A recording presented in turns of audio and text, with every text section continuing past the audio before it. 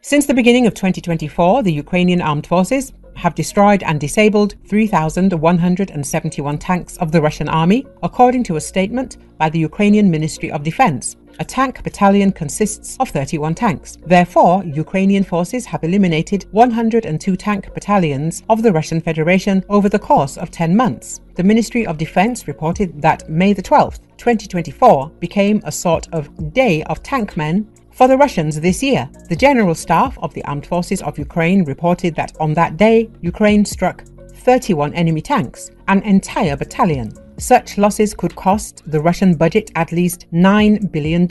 This figure is based on average global prices for armored vehicles. $9 billion is roughly equivalent to 16 annual budgets of the city of Chelyabinsk, which has the worst ecological situation in Russia. Meanwhile, instead of addressing internal social issues, the leadership of the aggressor state continues to pour huge sums into the war, Ukraine's Ministry of Defense stated. According to data from the General Staff of the Armed Forces of Ukraine, since the start of the full-scale invasion of Ukraine, the Russian army has lost more than 9,200 of its tanks. At the start of the full-scale invasion, Russia was estimated to have around 3,300 operational tanks, suggesting that all those that initially drove into Ukraine and then some have been taken out over the course of 2.5 years. It's impossible to know for certain exactly how many tanks Russia has lost during the full-scale invasion of Ukraine, so any figures need to be treated as estimates. Further complicating matters is what exactly Ukraine's General Staff counts as a tank, with Ukraine's official count being plausible, yet most likely misleading.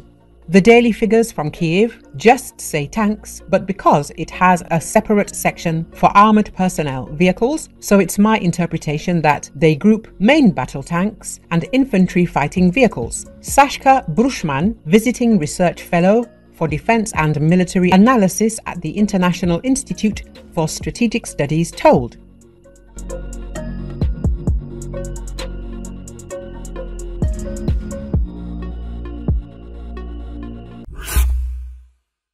In the Kursk region, Ukrainian troops are maneuvering tactics in conducting combat operations. Where the enemy tries to advance, believing that he already has an advantage, we maneuver, conduct a counterattack, win back a number of positions and create a barrage of grey zones so the enemy cannot enter this or that territory. The former head of the Foreign Intelligence Service of Ukraine, General of the Army, Mikhailo Malomuz, spoke about this on the YouTube channel Govorit Veliki Lviv.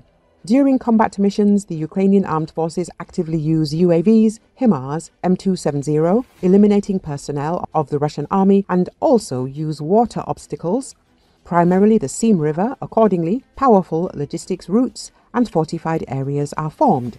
It won't be easy for the enemy, the analyst predicted. Let me remind you that Putin ordered our troops to be pushed back from Kursk region by October the 1st. But you see, in this situation, none of Putin's instructions worked. So North Korean troops are being sent to Kursk region first and foremost to strengthen the Russian group and not to remove additional forces from Pokrovsko, Kurakovsko and other directions where they will continue to advance. Malomuz also emphasized that Ukraine should practice operations similar to Kursk in other regions of the Russian Federation, in particular in the Bryansk and Belgorod regions.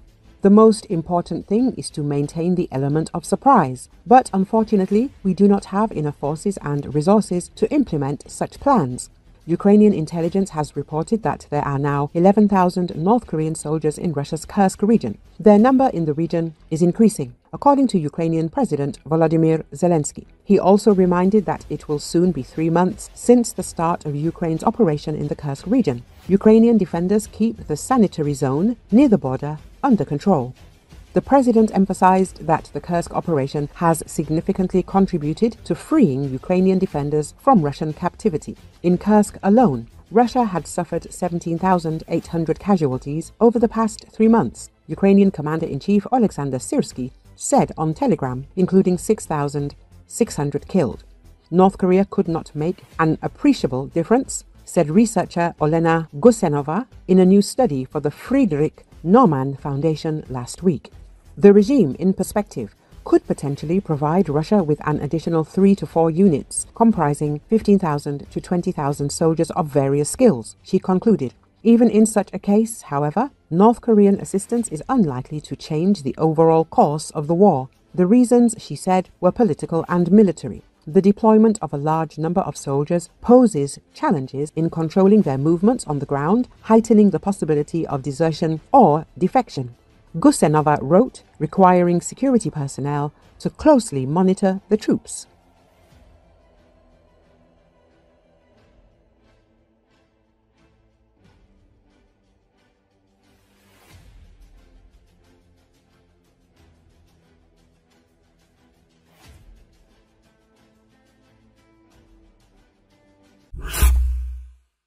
Some Ukrainian drone units operate more like tech startups than traditional military units, playing a vital role in defending the country. As the Wall Street Journal reports, today's drone operators are becoming the most effective soldiers, often operating in ways that are very different from the military's norm.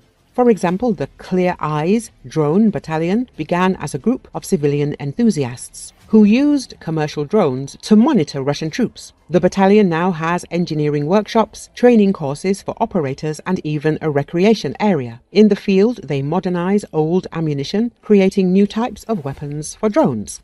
The battalion's leader, 37-year-old marketer Georgy Volkov, approaches running the unit like a startup, with an emphasis on innovation and efficient logistics. He stresses, one good pilot doesn't change anything. We are a team of civilians who want to destroy the enemy with ingenuity and technology. Most of the fighters in these units have not served in the army before and do not observe traditional military formalities.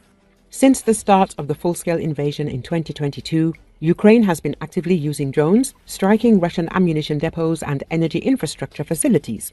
In particular, naval drones have forced the Russian Black Sea Fleet to change its deployment, and Dragon drones have brought additional fear into the ranks of Russian soldiers. The Wall Street Journal also cited the example of Alexander Dakhno, a 29-year-old former co-working space executive who is now a drone pilot who has killed nearly 300 Russian soldiers in a year and a half. In October, President Zelenski announced that Ukraine could produce up to 4 million drones a year, effectively creating a new defense industry in the face of constant Russian attacks. In June, The Times reported that Ukraine was developing a swarm of drones that could attack targets without a pilot, noting that the drones would be able to interact with each other and fight as a team. On the eve, demonstration tests of Ukrainian weapons developments were conducted in Ukraine. In particular, 7 companies presented developments in the drone swarm technology. Earlier, military expert Valentin Badrak, more and more FPV drones on fiber optics are appearing on the front. They are indeed resistant to electronic warfare, but are unlikely to become something revolutionary due to the nuances of their use. They can only be used over a very short distance.